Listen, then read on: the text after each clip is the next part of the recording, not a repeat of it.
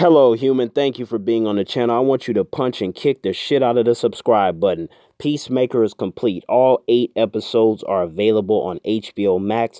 I done seen every episode twice, and I still can't get enough of this show. If you haven't seen Peacemaker, what the fuck you doing? Go and watch this shit. My boy Peacemaker wakes up in the hospital, right? He thinks everything is right in the world. He thinks he can go scot-free. Nope, he made a mistake. Mern and his crew, they show up, sent by Amanda Waller herself. And he has to complete this mission, Project Butterfly. And when you see what these butterflies look like, it is fucking crazy. They're very intimidating. They're way more intimidating than them whack-ass scrolls in that mediocre MCU film, Captain Marvel, man. Fuck them scrolls. The butterflies is where it's at. And then the white dragon, Peacemaker's white supremacist father, he's a good character too. And look, I know that's weird, me being a black man saying that a white supremacist character is a good character and that he's cool, but he's also a fucking asshole. So I wanted him to fucking die, and I wanted them butterflies to die. But man, James Gunn is a genius. The way that he blends action, comedy, and drama is just the right formula. What we need in this day and age.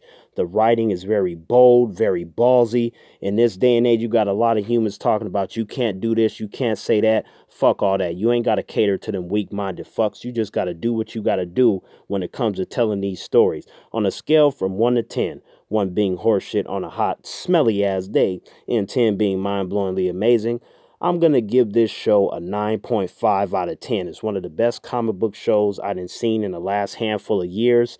Very creative. It's better than all them Marvel Disney Plus shows. The only one that can sit comfortably next to Peacemaker, right, to keep it real, would be the Falcon and the Winter Soldier. The rest of them, hell nah.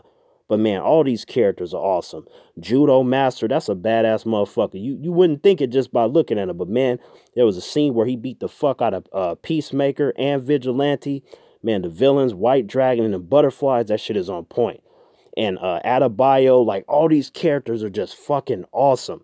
But my top 5 favorite characters in Peacemaker, let's see. Peacemaker, Vigilante, Harcourt, Economos Beard, and then Mern. Those are my top 5 favorite characters. Man, shout out to Adebayo, man. She was killing that shit in the finale of Peacemaker. There's something that happens in the finale that just made me want to be a superhero and shit. I was like, where my cape at so I could fight me some crime?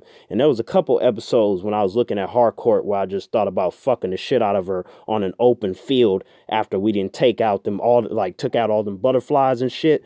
Man, yo, Harcourt was looking good as fuck, and she's a badass. I love me some exceptional women.